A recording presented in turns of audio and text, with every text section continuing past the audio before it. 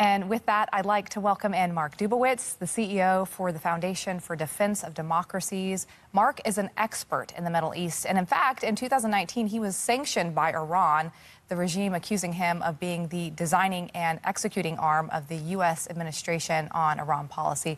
Mark, welcome to the show. It's an honor to have you here for our special. Thanks so much, Lindsay. Okay, so I want you to help us set the table and give us a better understanding of who Hamas really is, an overview of their goals and their mission. Yeah, so Hamas really didn't just come out of nowhere 3 weeks ago. They actually were founded in 1988 by someone called Sheikh Yassin. And they were founded with an explicit goal of exterminating Jews around the world. It's actually in their founding charter, which is really just a vile anti-Semitic document. And it wasn't just about rhetoric. In the 1990s and the 2000s, I actually spent time living in Israel, and Hamas was responsible for pretty vicious terrorist attacks against Israelis. In fact, Hamas terrorists were strapping suicide belts to their bodies. They were filling those suicide belts with nails dipped in rat poison, and they were walking into schools, into discos, into cafes, on buses. And in that period of time, 1,000 Israelis were killed, thousands of Israelis maimed by Hamas and other terrorist organizations. So Hamas has been killing Israelis, killing Jews for 35 years. Hamas likes to pose themselves as a national movement for Palestinians, but is it? Look, in some respects it is. I mean, I think it's a very uncomfortable fact, and we like to try to distinguish Hamas from the Palestinians. In some cases, that's correct, and not all Palestinians are pro-Hamas, but a lot of Palestinians are pro-Hamas, and Palestinians in Gaza, in the West Bank, and around the world have provided significant support.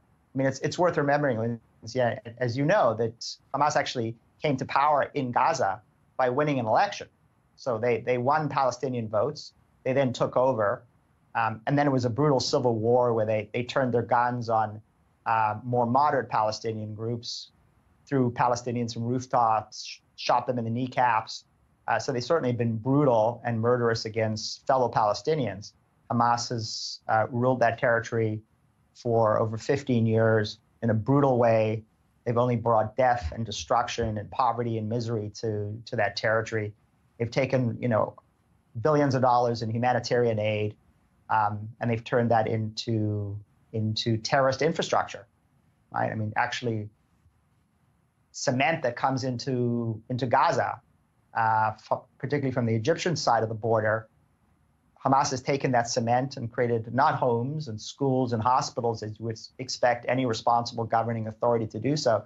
They've built a network of hundreds of kilometers of terrorist tunnels underneath Gaza for Hamas terrorists and weapons, and they're hiding their fighters and their weapons in those tunnels. Unfortunately, those tunnels are not available for Palestinians as bomb shelters. Why don't they care for their own people? It seems like they would at least want to bring their own people along with them. Look, I think at the end of the day, there are certain people, there are certain organizations that value life, and then there are death cults that value death. I mean, unfortunately, it's not just Islamists who've demonstrated that. We have the 20th century with the Nazis, with Soviet communism, with Chinese communism, right, where we've had movements, ideologies, dictatorial regimes that were death cults, and they didn't value the life of their people. They didn't look to improve the welfare of their people. They were committed to using their people in order to advance a genocidal ideology. And sort of the 20th century and now the 21st century should be a screaming example of what happens when we as civilization, as Western civilization, face these death cults who are committed to death, not to life. Let's talk about Iran specifically, because a lot of attention is on them right now because they are one of the largest funders of Hamas. And it was interesting because after the horrific terrorist attacks on Israel on October 7th, Iran's supreme leader, he came out and said that we kissed the hands of those who planned this attack. And just goes to showing what you've been saying, Mark. Are they just hoping that Hamas plays out their goals to wipe Israel off the map?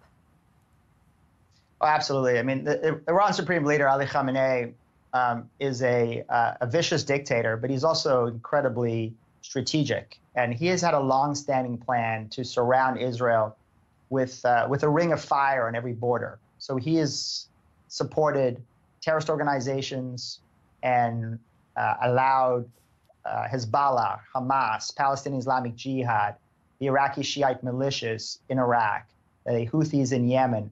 What he's done is he's shipped fighters and weapons and trained them, directed them, and supported them in order to create this ring of fire. So Israel is surrounded on every border. And then what he does is he lights up borders. And so for the Supreme Leader, he looks at this as a chessboard, a rather deadly and macabre chessboard. And he's playing these various pieces. And for him, Hamas is just one piece.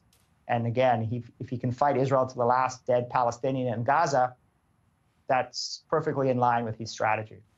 It's such a complicated scenario that we see unfolding before us. Mark Dubowitz, we appreciate your expertise in helping us understand these deep-rooted hatreds from these regimes and these terrorist organizations. Thank you for being with us tonight.